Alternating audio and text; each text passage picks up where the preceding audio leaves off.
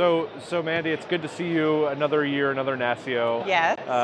Tell me a little bit about what's going on in Texas. I know you have a data literacy project that you're excited about. Tell us a little bit about what's going on there. Absolutely. So obviously everyone's talking all things AI, but we know that data is foundational to being able to deploy those technologies. So one of the things I'm really excited about is my team under the Office of the Chief Data Officer for Texas have built out a data literacy program. So this program, it's online. You can see it on our DIR YouTube channel. We launched it in October of 22, but it's not just for data producers, because it does do deep dives into that and really drives on best practices for the folks who actually are doing the day-to-day technical in the weeds, but it's also for consumers. So our goal behind this was try to make sure that business leadership, the decision makers understand the power of data, the value of data, and the importance of that data management and governance. That's great. And when you have a longer term project like that, I mean, it's what, May of 2024 now. Right. How has that project evolved over time, especially as the technology and the space has really started to change in the last year or so?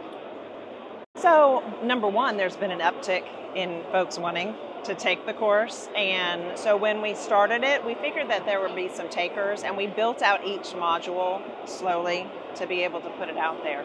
And we've definitely seen an increase in that. So now we're going to talk about, like, how do we update that? How do we start perhaps building into that as well, not just talking about data, but also privacy principles, which would sort of be the next step of things that we really need to start driving home with some of our customer agencies. And the privacy piece is so huge. It's something that I think is only taking on a bigger and bigger role in state government.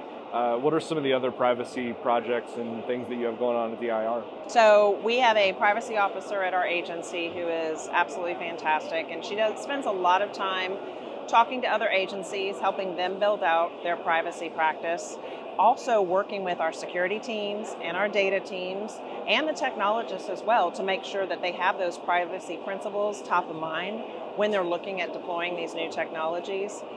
And really trying to just drive privacy as a practice. I think everyone's talking obviously about Gen AI, we expect it. But to me, one of the upsides and the surprising thing is how much now people are leaning in to making sure it's going to be deployed safely. So people are talking about privacy and bias and data and all of those sorts of things that we didn't really hear them talking about in state government a lot. There was a session earlier about workforce and how generative AI works in the workforce, and it made me think about some of the workforce efforts that DIR has been thinking about and working about in the last couple of years. How do you feel that the workforce is primed or not so primed for a more widespread use of AI, and what are you seeing in Texas to that effect? So I think that folks are excited about it, but we have a lot of education to do. And I don't think we're unique in government in that at all, not at all in that space. So we're looking for opportunities to partner with folks in the private sector to help do some education. We've built out a technology, innovation, and education center that's run under our Chief Technology Office, and we're bringing in folks from the corporate community to talk to our agencies, to look for proofs of concept, to really do a hands-on lab where folks can get in there and explore, because those challenges for upskilling our workforce to be able to handle not just Gen AI, but what's the next emerging technology, because we know there's going to be more. This is just the current iteration of what's new. Yeah, and as we're talking about AI, you have an AI advisory council in Texas. What's going on there? What are they working on? What are they finding? And how are you putting it into practice? So the AI Advisory Council was a body that's created by statute. So, and with a member of the Senate, a member of the House, appointees by the governor, and then I'm also a member of that council. And so far we've had 2 meetings. We have another one coming up, I believe it's next week. And what we've done is they're really exploring what are the concerns, how can we deploy it safely in government. They're excited to be able to deploy it and really leverage what could really be a transformational technology for the better. But we got to do it keeping in mind all those things: bias, privacy, security, constitutional protections, We want to make sure that it's accessible, and that whatever we're designing, not only do we keep humans in the loop, but that we also design it with our constituents in mind.